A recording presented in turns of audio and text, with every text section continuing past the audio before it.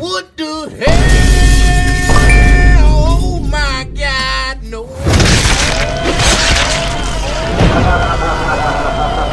Stop posting about ballers. I'm tired of seeing it. My friends are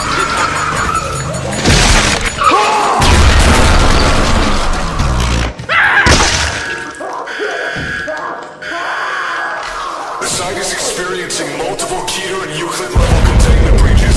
Full site lockdown initiated. Do not attempt to reach the exits.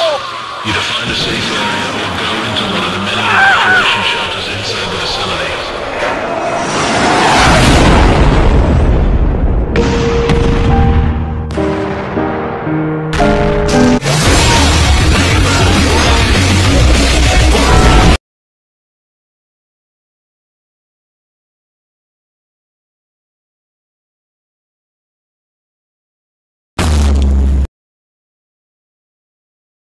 So what if Ohio was an independent country?